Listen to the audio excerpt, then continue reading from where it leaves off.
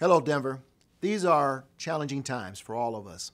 We at the city are doing our best to ensure that those who find themselves in hard times have help and access to the resources they need.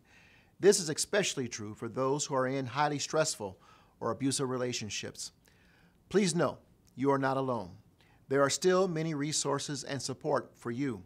Our partners at the Rose Andom Center are still accepting calls and working with victims of domestic violence to provide assistance. They can be reached by calling 720-337-4400, Monday through Friday, 8 a.m. to 5 p.m. Also, we know that these unprecedented and uncertain times may lead to extra stress. If you or your partner need assistance or have questions, please visit our comprehensive website at denvergov.org or call 311.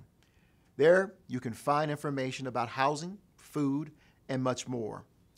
There are simple actions we can all take to reduce the stress COVID-19 brings, such as limiting the amount of news you watch or read, going for a walk while minding social distancing, playing a board game, read a book, limit anything that could alter your judgment, such as alcohol or marijuana, taking a time out if things become too much, and many other ideas to help create a positive and safe place at home.